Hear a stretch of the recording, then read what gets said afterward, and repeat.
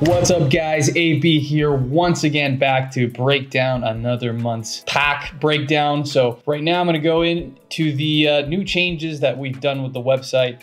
Really excited to launch that after a lot of work. If you go into the website, you're going to see a lot of simplified options. You're going to see some changes. We've been warning them for a little bit. Now they come into action. This is going to be more beneficial for the long-term user experience. The website's going to be better. Everything's going to be better.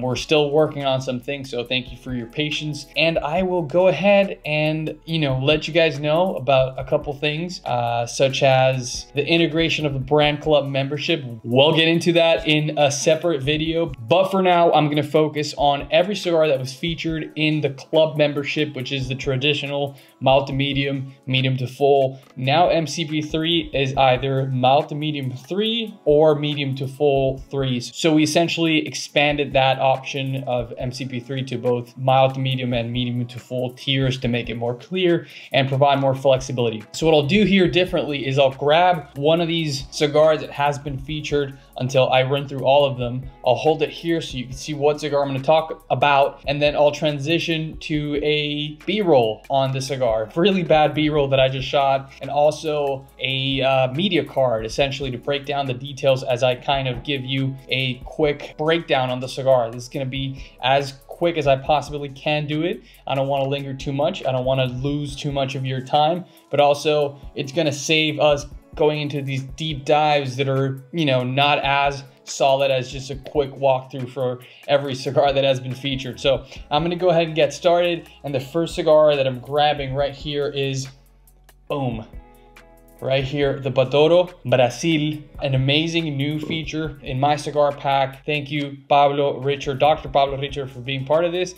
And it's an exciting new addition, a high-end cigar brand that continues to find their success in their cigar manufacturing partnership with their longtime partners, De Los Reyes Cigars, as this Brazil extension is not just considered a Toro fan favorite, but has cemented itself in the market as one of the brand's staples. A Brazilian tobacco lover could be a term that clearly represents Dr. Pablo Richard, as the Brazilian origin tobacco is oftentimes found in a Patoro blend. This is an unpretentious cigar that welcomes all cigar aficionados with a shiny Brazilian wrapper covering Dominican tobaccos and producing main notes of cocoa, espresso foam, mild spice, perhaps represented by some hickory, and a creamy texture all throughout. We move on to a second Patoro cigar. This is the Serie P Clásico Exclusivo USA, which was the first introduction to the American market. A highly anticipated introduction from the elusive Patoro cigar brand was finally made when this cigar was designed for the USA cigar aficionado market.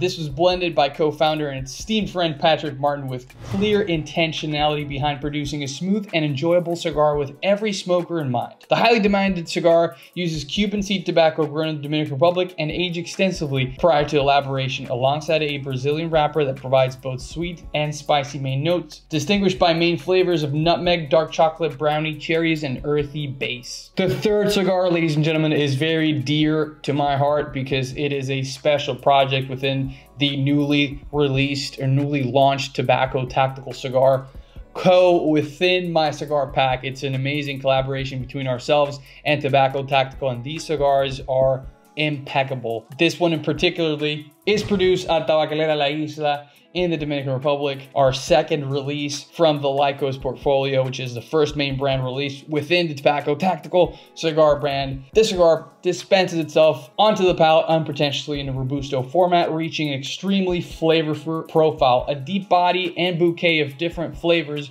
are led by an overwhelmingly floral and slightly earthy base, complemented by oscillating sweet notes such as honey, vanilla bean, and ultimately swaddled by some mild white pepper. This is not an easy to find cigar, as it's dropped in limited releases, at least for now, and it goes very, very fast. So this is an opportunity for people to try what this thing that we're doing with Tobacco Tactical entails, and kind of lead you, if you want to be more involved with the Tobacco Tactical venture and what we're doing. So next, enough of that. Next, we've got the Fratello Classico, but this time it comes in the coveted box pressed the Boxer Vitola. A cigar that finds its uniqueness in a way that no other within the classic portfolio does. Box pressing a cigar seems to make the experience more dynamic in most cases, and this one is no stranger to that rule. The creaminess and spice found in the original Clásico blend is enhanced in a more complex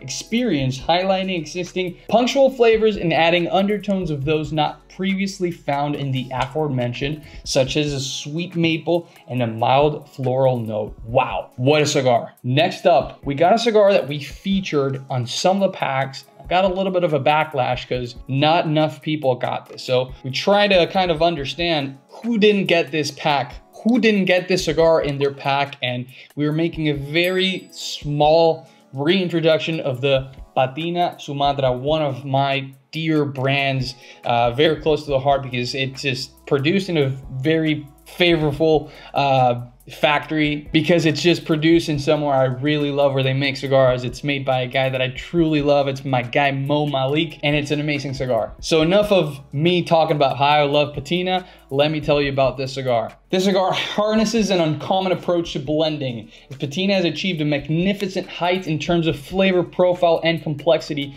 with this new Sumatra. Sweet, spicy, and leathery notes sizzle in the palate with a stark contrast between them. While a sugary base coats the palate, a cinnamon punch stings the tongue, leaving a leathery finish that takes a few seconds to fade out, and perhaps this is the most exotic Patina of them all. Next up, we've got a very cool cigar. It's an experimental series from Alec Bradley. If you want to read a little bit more about how I believe this experiment is going to be, has been, and will be successful in the future, please go into the product description within Cigar Yard and go into a little deeper in my notes on how I had a personal experience with these experiments and kind of theorizing about them. When I started with cigars, with the cigar business around 10 years ago, my encounter with Alan Rubin, which was a really cool story, a little anecdote, but enough about me. Let's go to the cigar that has debuted it with a bang in terms of richness, boldness, and unique flavor. If you enjoy a good broadleaf, this one's got two variations, so you're in for a treat. A Honduran-grown broadleaf wrapper covers a duo of Honduran and Nicaraguan harvested broadleaf leaves on top of a Honduran and Nicaraguan duo fillers, providing a medium-bodied yet bold experience with main flavors of dark chocolate, coffee, raspberry, and applewood. Last but not least, we've got the Sanj Patel SP14 Black. This is a controversial brand for many reasons. We've gotten into it, but nonetheless, a brand we truly believe in.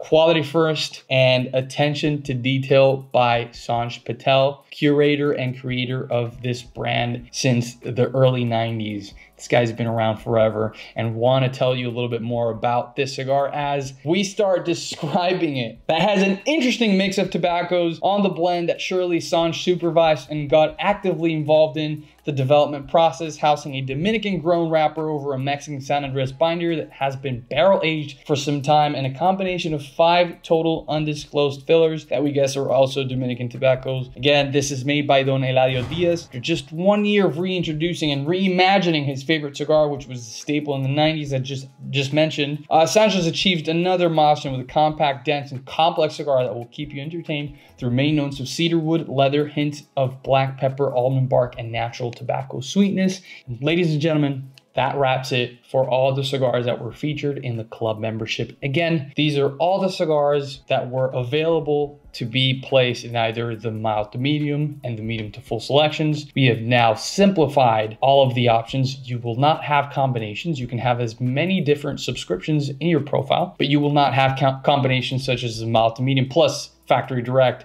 etc., etc. That was a complication. That was counter efficient to our platform, to our system, and to what we're trying to do. So we simplified it. Now, these 7 cigars are guaranteed in the pool. Depending on your selection, strength selection, you will get 5 out of these 7 cigars. These are the total that are featured. And we thank you for watching, for supporting my cigar pack, for staying and tagging along this wonderful ride. Next up, we will be releasing an elite breakdown and some deep dive in the brand club membership that has just been released. Once again, thanks for watching.